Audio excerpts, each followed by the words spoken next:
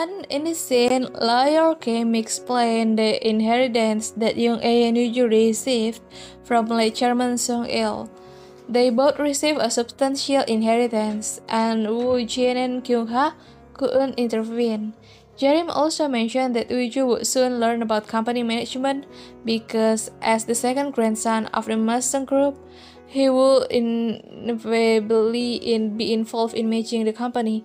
Kyung-ha could only follow Jerim's plan without being able to voice any objection. However, behind Jerim's back, Kyung-ha planned to prevent Uijoo from joining the company. When Uijoo expressed his disagreement with Jerim's plan and stated that he did not want to be involved with the company at all, Jerim decided to postpone the discussion for another time. After Jerim left, Kyung-ha reminded Uijoo that he had previously mentioned not needing money and power, yet the situation had turned out differently.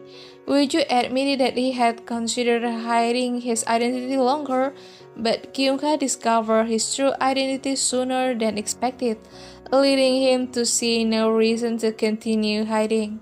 In the end, Kyung-ha acknowledged the events that had transpired and suggested that they should have fun in the future. Thank you for watching the video.